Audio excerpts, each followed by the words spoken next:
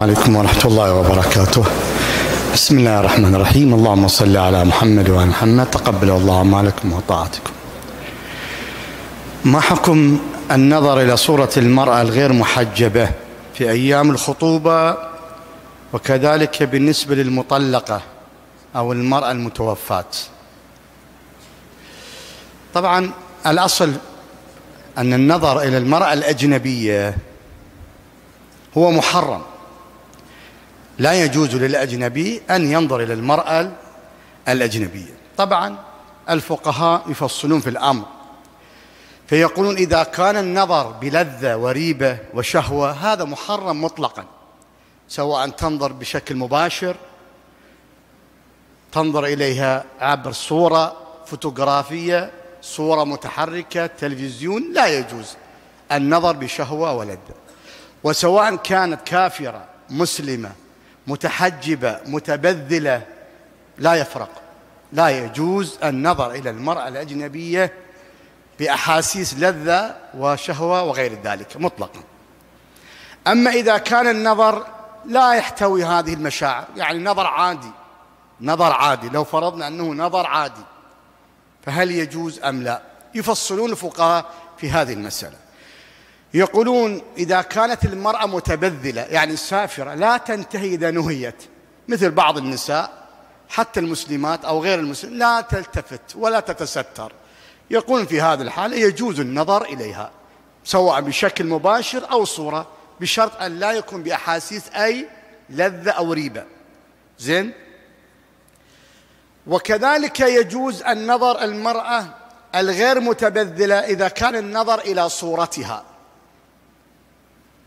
بشرط أن لا يكون يعرفها. أما إذا كان يعرفها وهي غير متبذلة لا يجوز.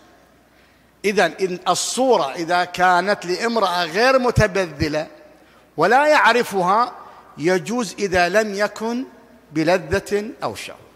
أما إذا كان الشخص يعرف هذه المرأة وهي غير متبذلة، مو مرة سافرة غير متبذلة، ووقعت صورة، زين، افرض والله زوجتك عندها ألبوم صور وجاي تقول لك هذا شوف فلان وفلان وفلان، وانت تعرف أن فلانة منه فلانة وغير متحجبات، لا يجوز لك أن تنظر إلى هذه الصور حتى من دون شهوة وريبة، حتى من دون شهوة وريبة لا يجوز في هذا، لأنك تعرفها وهي غير متبذلة، فلا يجوز النظر إليها في هذه الحالة.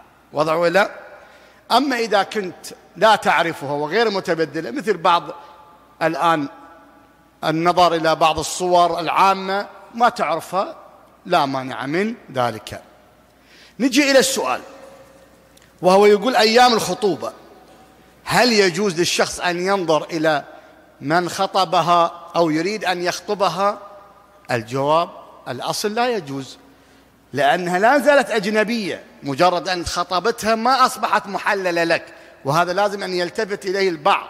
مو مجرد الخطبة أنه صارت حلال، لا، إنما تحل بالعقد الشرعي. لما يكون إجراء هناك عقد شرعي هنا تكون محللة، قبل إجراء العقد الشرعي لا تكون محللة.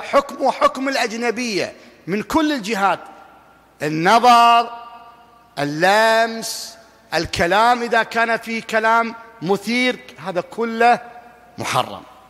زين، هل هناك حالات يجوز النظر؟ قلنا أن هناك حالات استثنى فيها الفقهاء، وهو النظر إلى من يريد أن يتزوجها ويريد أن يتعرف عليها، وهو جدي أنه يريد أن يتزوج، لكن يريد أن يتعرف عليها، ما يريد أن يأخذ امرأة لا يعرف صفاتها. واضح ولا؟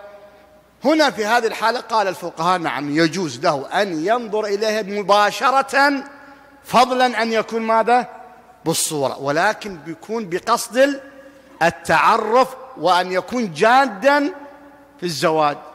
ثلاثة شنو؟ أن لا يمر وقت طويل على هذا، لا، مجرد لحظات، مو والله تقعد تخلي الصورة تتمقل فيها يوم يطالع بها، لا، مجرد لحظات تتعرف على صفاته. إذن المرأة المخطوبة يجوز النظر إذا كانت غير محجبة، يكون النظر بمقدار التعرف فقط، وبعد أن تتعرف عليها لا يجوز أن تنظر لها. زين. أما بالنسبة للمطلقة، هذا سؤال جميل. امرأة زوجة وطلقها زوجها، هل بعد الطلاق يجوز له أن ينظر؟ افرض بعض أشخاص عنده صور الزواج مالته وحفله وياه وحط الألبوم وهي طليقته، هل يجوز أن ينظر إلى صور طليقته في هذه الحالة؟ الجواب: إذا كانت في العدة الطلاق رجعي وفي العدة لم تخرج من العدة يجوز، لأنه لا زالت زوجته، لا زالت زوجته.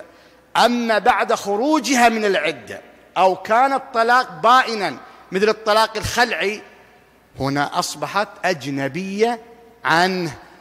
أو الطلاق قبل الدخول، افرض واحد عاقد على شابة قبل أن يدخل طلقها، يسمون هذا طلاق بائن.